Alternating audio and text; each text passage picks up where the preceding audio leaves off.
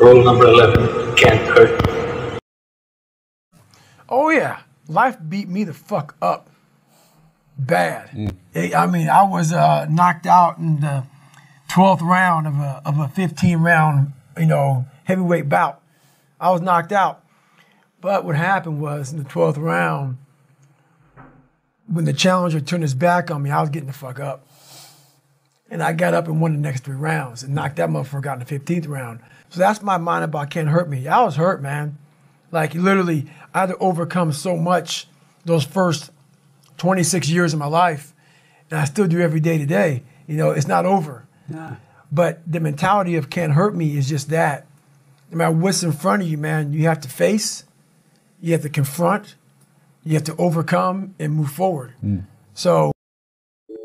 Thanks for watching. I hope you enjoyed the video.